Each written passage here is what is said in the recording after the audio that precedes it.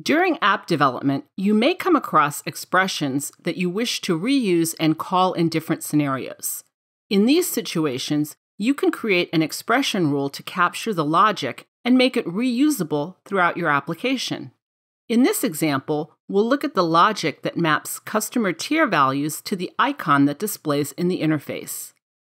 Switching to expression mode, we can make this logic reusable by creating a separate rule object and passing the status value as a rule input.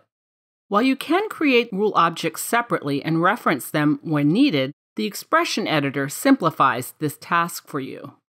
Highlight a section of code and click Save Selected Expression As on the toolbar. You can choose to create an expression rule or an interface. You can also define the object's rule inputs. Appian creates the expression rule object and automatically maps the rule inputs for you.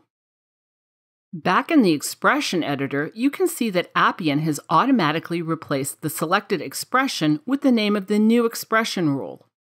By moving redundant expressions to standalone expression rule objects, you make your applications easier to maintain.